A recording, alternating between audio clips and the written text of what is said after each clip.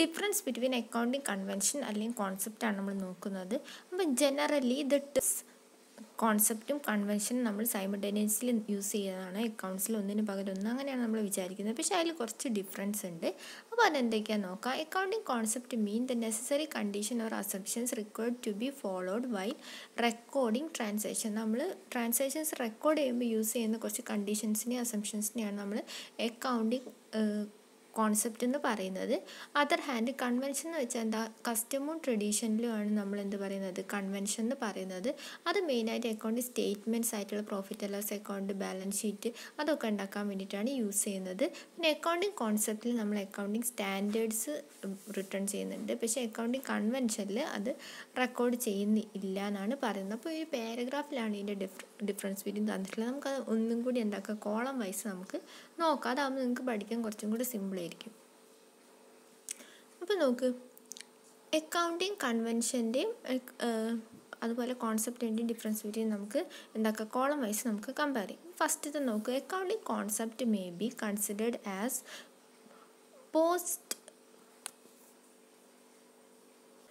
Postulates നമ്മൾ വെക്കണമെന്നില്ല. അതിന് പകരം എന്താണ്, അക്കൗണ്ടിങ് കൺസെപ്റ്റിൻ്റെ ആ മീനിങ്. അതായത് accounting concept may be considered as basic assumptions അല്ലെങ്കിൽ conditions on which the science of accounting based. Assumptions and കണ്ടീഷനെയാണ് accounting concept എന്ന് പറയുന്നത്.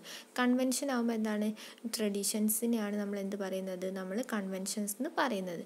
പിന്നെന്താണ് രണ്ടാമത്തെ നോക്ക്, concept may have be established by professional organisations ആണ് കോൺസെപ്റ്റ് മെയിനായിട്ട് എസ്റ്റാബ്ലിഷ് ചെയ്യുക. And R standard principles must be followed when preparing accounting final accounts. Accounting final accounts ഉണ്ടാക്കുമ്പോൾ അത് നമ്മൾ എന്താക്കണം, അക്കൗണ്ടിങ് കോൺസെപ്റ്റ് മസ്റ്റാണ്, നമ്മളത് ചെയ്യണമെന്ന് ഫോളോ ചെയ്യണമെന്ന് മസ്റ്റാണ്. പക്ഷേ അക്കൗണ്ടിങ് കൺവെൻഷൻ എന്താണ്, are generally accepted practices that can be change അല്ലെങ്കിൽ അപ്ഡേറ്റ് ചെയ്യാൻ പറ്റുന്ന, ഓരോ ടൈം മാറുന്നതനുസരിച്ചിട്ട് അല്ലെങ്കിൽ ചേഞ്ചസ് മാറുന്നതനുസരിച്ചിട്ട് നമുക്ക് എന്താക്കുക, മാറ്റങ്ങൾ വരുത്തിയിട്ട് നമ്മൾ എന്താക്കുക, റിപ്പോർട്ട് ചെയ്യുന്നതിന് ഫിനാൻഷ്യൽ റിപ്പോർട്ടിങ്ങിൽ നമ്മൾ ചെയ്യുന്നതാണ് എന്ത്, അക്കൗണ്ടിങ് കൺവെൻഷൻ.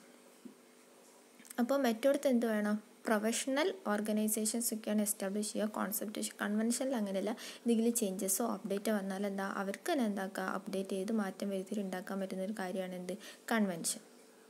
പിന്നെ മൂന്നാമത്തെ നോക്ക്, അക്കൗണ്ടിങ് കോൺസെപ്റ്റ് എന്ന് വെച്ചാൽ ഒഫീഷ്യലി നമ്മൾ റെക്കോർഡ് ചെയ്യുന്നതാണ് അക്കൗണ്ടിങ് കോൺസെപ്റ്റ്. അപ്പോൾ അക്കൗണ്ടിങ് കൺവെൻഷൻ എന്താണ്, നമ്മൾ ഒഫീഷ്യലി റെക്കോർഡ് ചെയ്യാത്തതിനെയാണ് നമ്മൾ എന്ത് പറയുക, അക്കൗണ്ടിങ് കൺവെൻഷൻ എന്ന് പറയാം.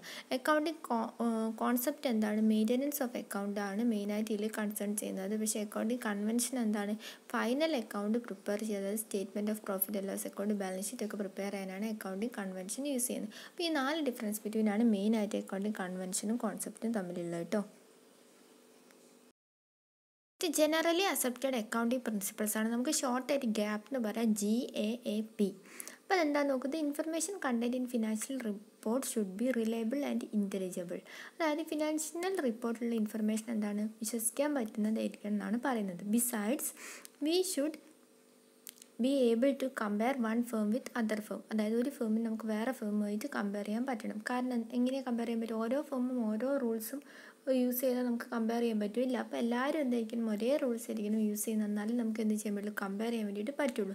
Therefore V require rules conventions to guide firms in preparing reports. അതുകൊണ്ട് തന്നെ ഫിനാൻഷ്യൽ റിപ്പോർട്ട്സ് ഉണ്ടാക്കുമ്പോൾ നമുക്ക് എന്ത് വേണം, കോമൺ ആയിട്ടുള്ള റൂൾസ് വേണം. The common set of accounting പ്രിൻസിപ്പിളിനെയാണ് നമ്മൾ എന്ത് പറയുന്നത്, ആ ജനറലി അക്സെപ്റ്റഡ് അക്കൗണ്ടിങ് പ്രിൻസിപ്പിൾ എന്ന് പറയുന്നത്. It is so because they have commonly accepted by professional accounting world. അതങ്ങനെ പറയാൻ കാരണം എന്താണ്, ഇത് കോമൺലി അക്സെപ്റ്റഡ് ആണ്, professional accounting world commonly accept ചെയ്ത ഒരു കാര്യമാണ് generally accepted accounting principle world as general guidelines four preparing financial statements and report. Financial സ്റ്റേറ്റ്മെൻറ്റ്സും റിപ്പോർട്ടും ഉണ്ടാക്കുമ്പോൾ ജനറലായിട്ട് വേൾഡ് പ്രൊഫഷണൽ അക്കൗണ്ടന്മാർ അക്സെപ്റ്റ് ചെയ്തതാണ് ജനറലി അക്സെപ്റ്റഡ് അക്കൗണ്ടിങ് പ്രിൻസിപ്പിൾസ്. അപ്പോൾ ആ ഒരു അക്കൗണ്ടിങ് പ്രിൻസിപ്പിൾസ് യൂസ് ചെയ്തിട്ട് വേണം എന്ത് ചെയ്യാൻ വേണ്ടിയിട്ട്, നമ്മൾ ഫിനാൻഷ്യൽ റിപ്പോർട്ട്സും അതേപോലെ സ്റ്റേറ്റ്മെൻറ്റും ഉണ്ടാക്കാൻ വേണ്ടിയിട്ട്. If such uniform principles were not followed, there would be a lot of difficulties and confusions. This makes comparison impossible and unreal. കാരണം എന്താ വെച്ചാൽ ഓരോ ഫേമും അവർക്ക് തോന്നിയ പോലത്തെ അക്കൗണ്ടിങ് പ്രിൻസിപ്പിൾസ് ആണ് ഫോളോ ചെയ്യുന്നതെങ്കിൽ നമുക്ക് എന്താക്കാൻ പറ്റില്ല, ഫേംസിനെ കമ്പയർ ചെയ്യാൻ പറ്റില്ല. അതുകൊണ്ട് തന്നെ നമുക്ക് എന്താണ് കോമൺ ആയിട്ടുള്ളൊരു അക്കൗണ്ടിങ് എന്ത് വേണം, റൂൾസ് വേണം, പ്രിൻസിപ്പിൾസ് വേണം. എന്നാൽ മാത്രമേ നമുക്ക് എന്താക്കാൻ പറ്റുള്ളൂ, നമുക്ക് ഡിഫിക്കൽട്ടീസും കൺഫ്യൂഷൻസും ഒന്നും ഇല്ലാതെ നമുക്ക് കമ്പയർ ചെയ്യാൻ വേണ്ടിയിട്ട് പറ്റുള്ളൂ അല്ലേ. Thus, a set of rules, conventions, standards and procedures established for reporting financial information are known as GAAP. അതായത് ഈ set of rules, conventions, standard, procedures തന്നെയാണ് നമ്മൾ എന്ത് പറയുക, എന്തിനു വേണ്ടിയിട്ട് നമ്മൾ ഫിനാൻഷ്യൽ ഇൻഫർമേഷൻ റിപ്പോർട്ട് ചെയ്യാൻ വേണ്ടി നമ്മൾ എസ്റ്റാബ്ലിഷ് ചെയ്യുന്ന ഈ റൂൾസിനെയും കൺവെൻഷനെയും സ്റ്റാൻഡേർഡ്സിനെയും പ്രൊസീജിയേഴ്സിനെയും കോമൺ ആയി നമ്മൾ പറയുന്ന പേരാണ് ജനറലി അക്സെപ്റ്റഡ് അക്കൗണ്ടിങ് പ്രിൻസിപ്പിൾ. ഷോർട്ടായിട്ട് നമ്മൾ ഗ്യാപ്പ് എന്ന് പറയും.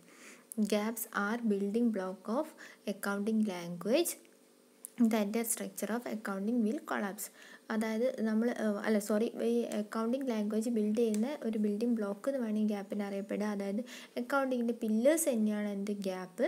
ഇത് നമ്മൾ ഇല്ലെങ്കിൽ, നമ്മൾ ഈ പോളിസീസ് പ്രിൻസിപ്പിൾസ് റിമൂവ് ചെയ്താൽ അക്കൗണ്ടിങ് മൊത്തത്തിലുള്ള എൻ്റെ അക്കൗണ്ട് സിസ്റ്റം തന്നെ എന്താവും, കൊളാപ്സ് ആവുമെന്നാണ് പറയുന്നത്. അപ്പം accounting generally accepted accounting principle important ആണ് കേട്ടോ.